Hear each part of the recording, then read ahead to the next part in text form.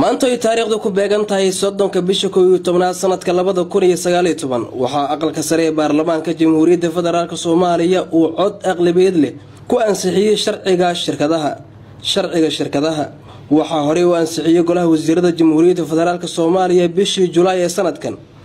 wasiirka wasaaradda ganacsiga iyo sidoo kale warshadaha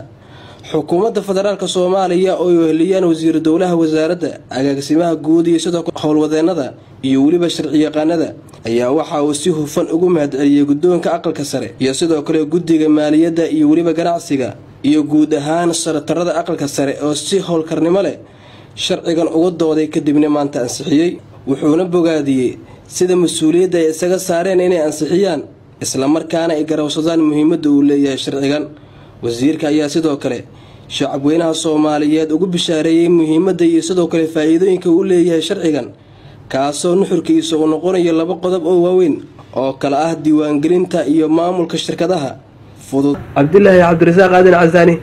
Star TV, Muqdisho.